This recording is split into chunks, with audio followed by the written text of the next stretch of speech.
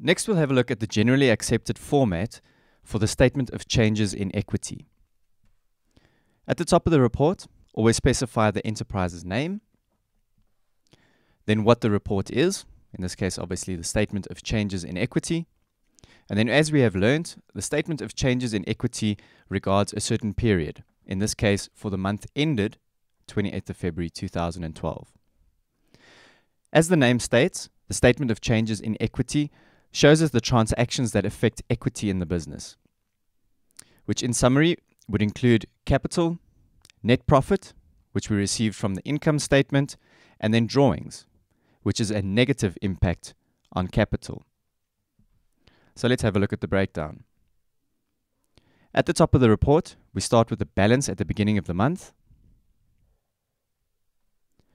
Then we would add the net profit for the month, which is brought down from the income statement.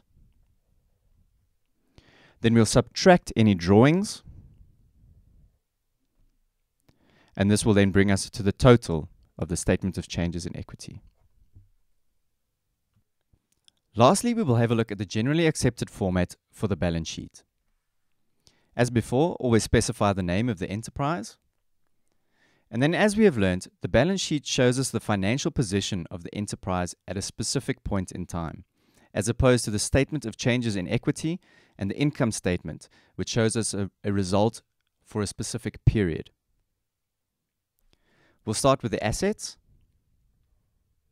which will then be the total of the fixed assets and the current assets. These are then added together and then shown on the balance sheet.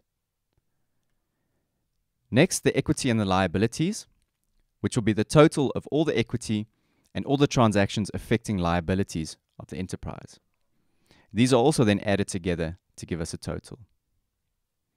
Very importantly, remember that your total equity and liabilities must always equal your total assets.